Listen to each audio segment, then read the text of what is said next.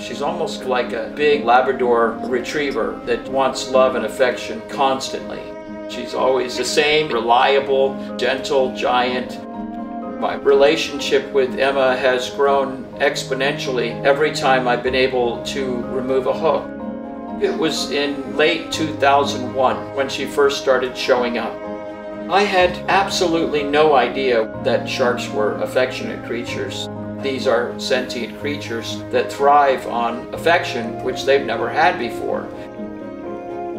The anticipation of having a reunion with a wild animal is so heartwarming. I'm down there and all of a sudden I see a tiger shark coming from in the distance, and I could tell that it was Emma. Sharks can tell different boats apart, so I think she could tell. I just got so excited to see her. She was the same exact shark that I've known all this time.